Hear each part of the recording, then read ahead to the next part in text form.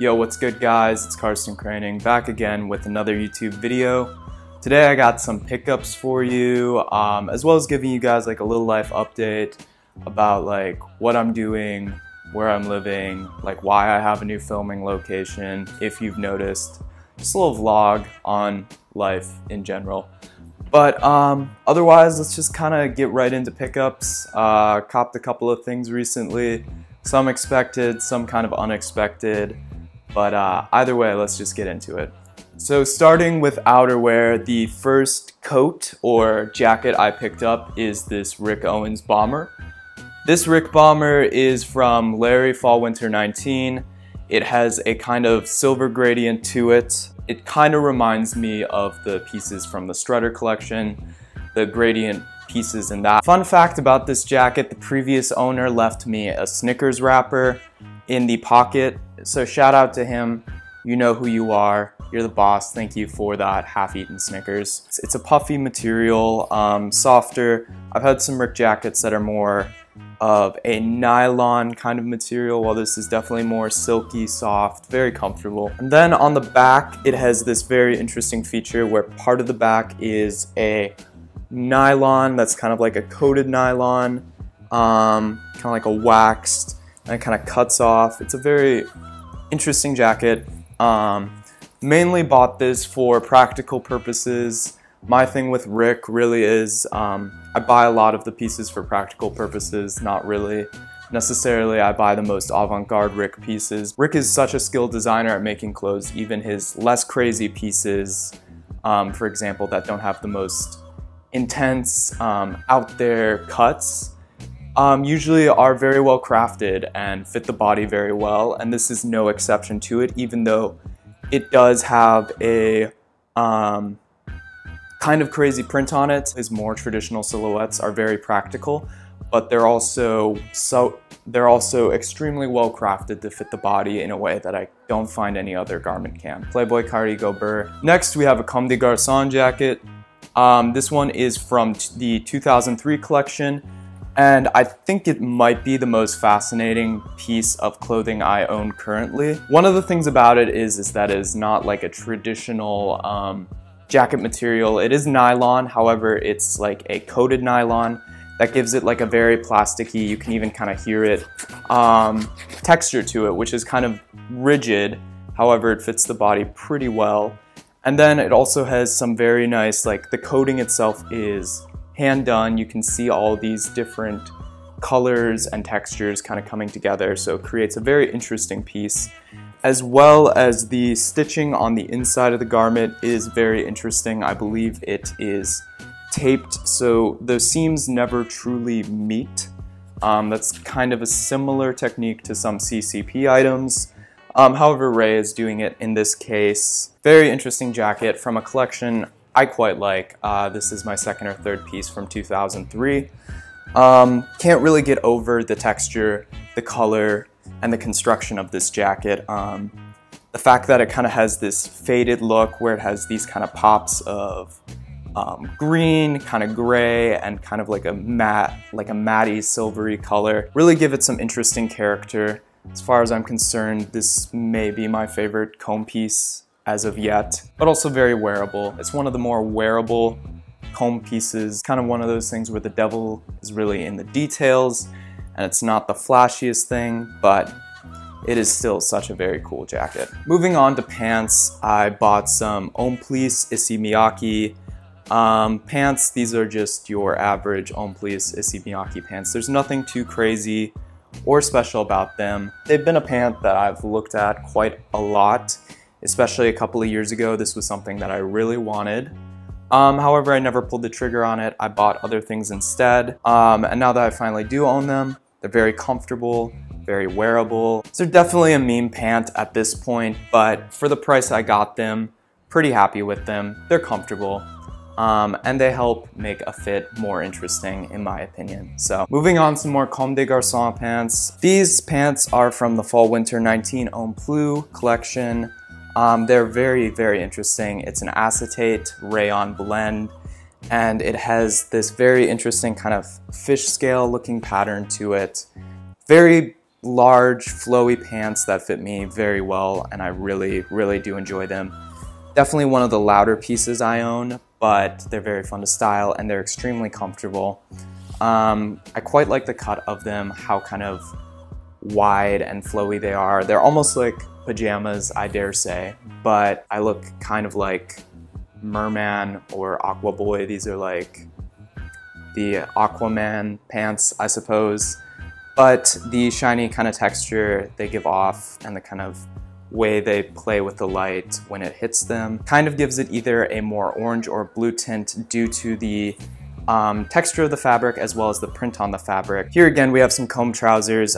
These are definitely more vintagey than they would be than any of the other Comme pieces I own. I think they're from the 80s or 90s. What drew me to them was the cut as well as the aging that they have been through. So they're definitely like the oldest pair of Comme pants I have. They are not in the greatest condition in the world, and that's kind of what drew me to them, because sometimes a piece with a little character, much like any of you guys who have vintage know or are into vintage, pieces with character can sometimes make them better. And these definitely have a little bit character to them. Your average kind of corduroy pants with a really nice wide traditional Comme fit to them. Moving on, we have some helmet length trousers I bought. Got the zippers on them. Definitely not fear of God, wish they were. Anyway, these are some helmet length flight pants. They're in somewhat of a military style. They're very similar to a lot of military pants you see. As far as they are 100% cotton and the cut and the detailing of them. The only difference I would say is that they have these zippers on them. The zippers on them are kind of something I'm getting used to. Not sure if I like it that much. As I said, it is somewhat reminiscent to Fear of God in not the best way possible, but they are growing on me and I'm glad to have got them for a good price. Happened to walk into a consignment store, see them for a good price and thought, my size, why not? Let me get them. Next, we have some footwear pickups. First shoes I got are Rick Owens Ramones. If you know me, this should kind of be a surprise, kind of not. I did have Rick Owens Ramones before. However, I sold them on a fly to get a different piece, and then I missed them, so I bought new Rick Owens Ramones. These ones are the hexagram variant from a couple of seasons ago. Quite enjoy these. The Rick Owens Ramones. You can't really go too wrong with Ramones. What else can I say about them? They're a classic shoe, and as much as I regret selling the ones I had before, I'm glad to get new ones. So, and more for footwear, I got Raf Simons Stan Smiths. I walked into a consignment store, saw them for a stupidly good price. Raf Simons Stan Smiths were something I wanted a lot a couple of years ago. Kind of grew out of that because it is just a Stan Smith with an R on it. See, my Stan Smiths are built different. They got an R on them. But at the end of the day, when I saw these for a good price, in person, they're my size, they fit, I said, why not? And now I am officially one of my memes. I'm the dude, Raf Simons archivist guy who the only two Raf Simons pieces he has are Raf Simons Stan Smiths and a Raf Simons tote bag. You know about Virginia Creeper? Same guy. So quite literally, I have become one of my own memes. But there's not a lot to say about these. The leather quality is good, better than your average Adidas Stan Smith.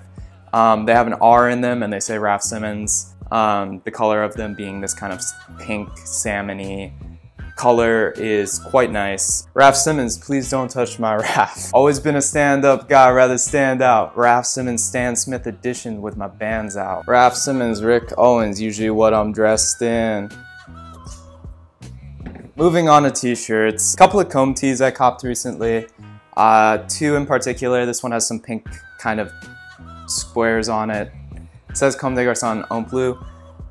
This one is Comme des Garçons Homme, has some balloons on it. Nice color, both of them fit me well. Can't really say much about them. They are just Comme des Garçons Homme Bleu tees. However, good price. Sometimes you have to cop. Moving on next, I got a vintage shellac tee.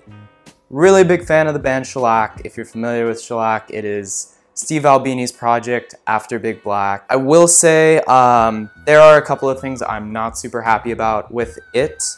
Even though it is vintage, it is from like the late 90s.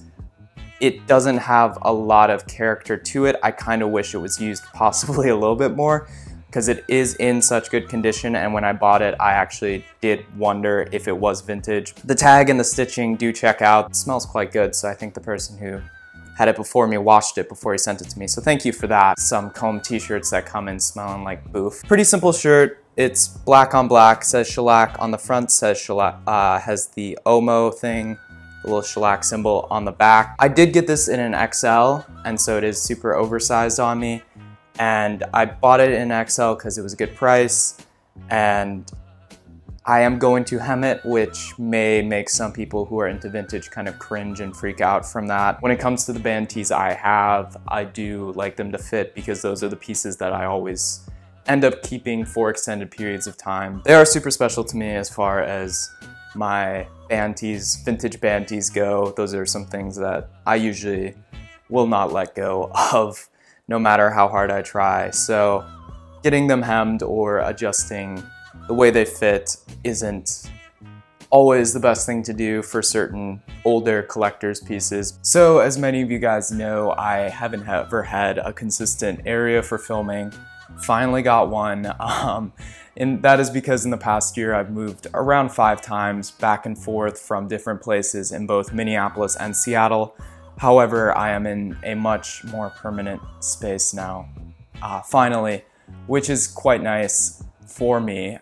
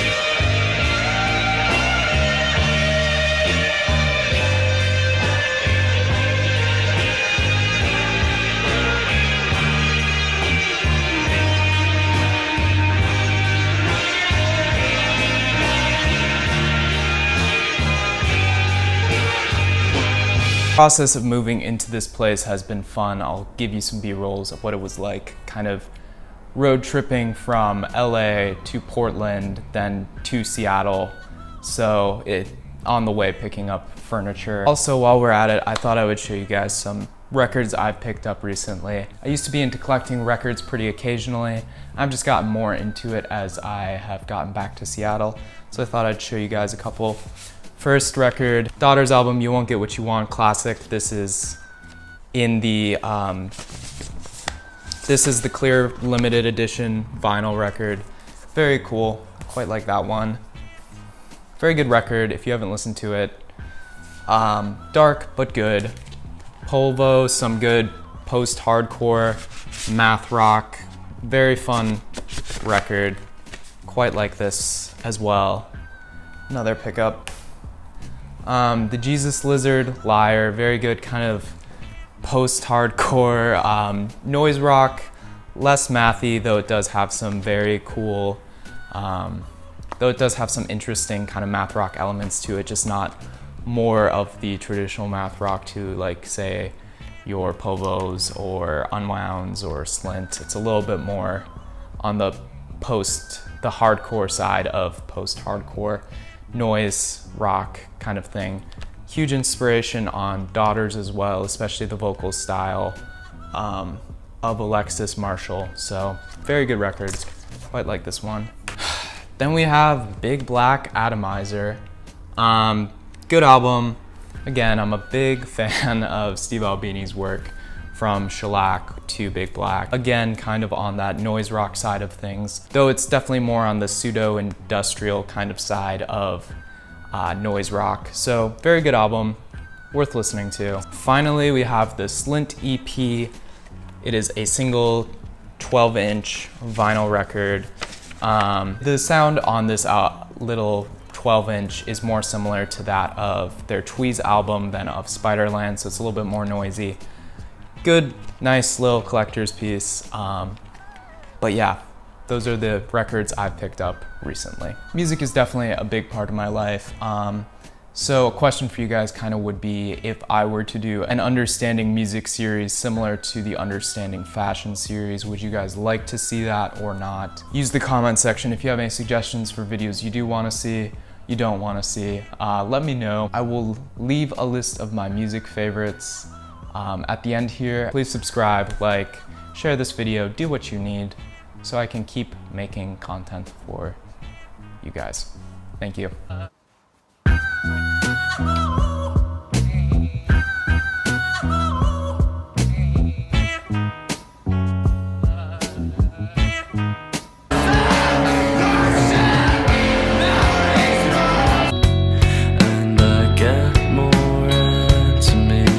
I'm meant to be. My leader treat me like an enemy, he a casualty.